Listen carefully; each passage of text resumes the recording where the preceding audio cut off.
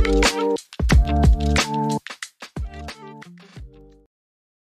everyone, this is Dr. Bilal Zafar with a new topic from our MRCPsych Paper B lecture series. Today we will be discussing how to convert a large table, more specifically a cage questionnaire, into a 2x2 table for any specific cutoff score. The table you can see right now is the simple one. It is a simple 2x2 table from where you can easily find out the specificity, sensitivity, likelihood ratios, and predictive values.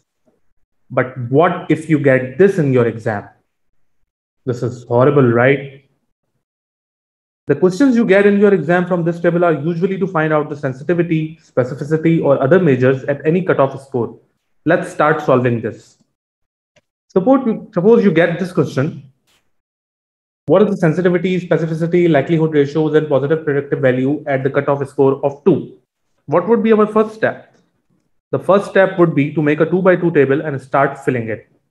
As they asked for a cutoff score of 2, so in the upper box on left hand side, keep the scores at 2 or higher than 2. And similarly, in the lower box, keep the score less than 2, as I mentioned here. Now fill in the totals first. These are very important. The totals would remain same, like 48, 681, and total of them would be 729. Now, as you can see,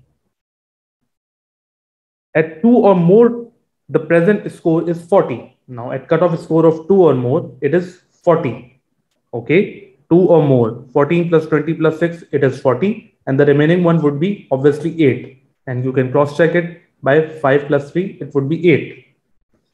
Similarly, for the absent side, you can see that at cage score 2 or more, at 2 or more, the sum is 55. So you write 55 over here and the remaining 626 would be here.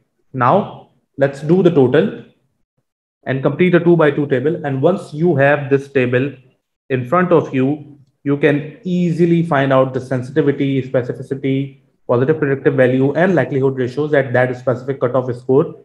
And for here, in our case, it is at cutoff score of 2. So that's it for today. If you like the video, please share it among your colleagues and don't forget to subscribe for more videos like this.